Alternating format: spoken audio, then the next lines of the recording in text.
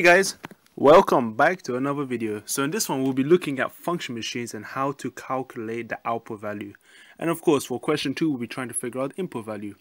So without further ado, I would like you guys to pause this video and have a go at each of these 5 problems here and 5 problems below and see what results you get. Otherwise you can watch me complete this whole video and yeah, we can do this together. So let's have a go. So number 1, use the function machine to complete the table below. So here we're giving our input, which is x, and firstly they want us to multiply by 4, then subtract 1, and this will give us our output. So let's try the first example. Let's plug in 5. So here we got 5 times 4, which will give us 20. Take away 1 will give us 19. So our input for the very first one is going to be 19.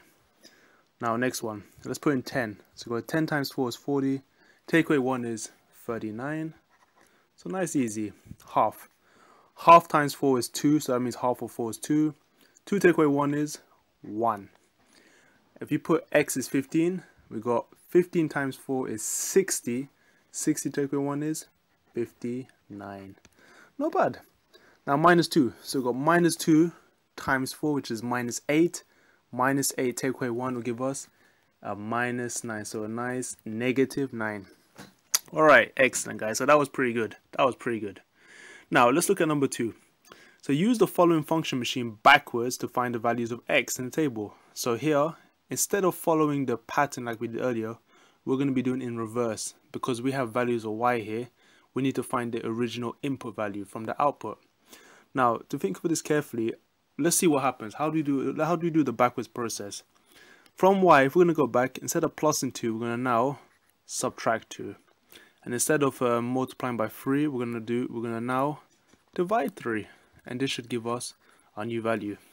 So to make this life easier as well, we're going to put this process down here. So we're going to say from y, the very first step you're going to do is to subtract 2, and the next one is to divide 3, and this should give us our x.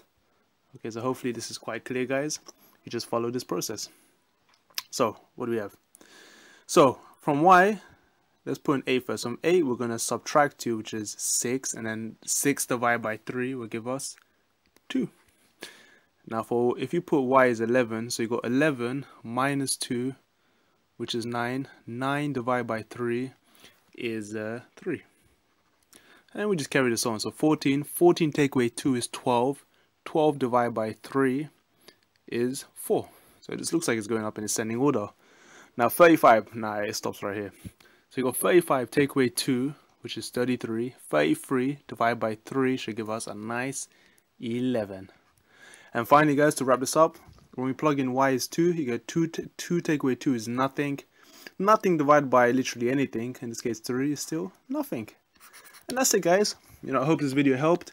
Please share this to your friends, and if you enjoy this, please give me a like, okay? Otherwise, I'd appreciate any nice comments, and in general, I hope you guys have an amazing day. And other than that, I shall see you in the next videos, and ciao.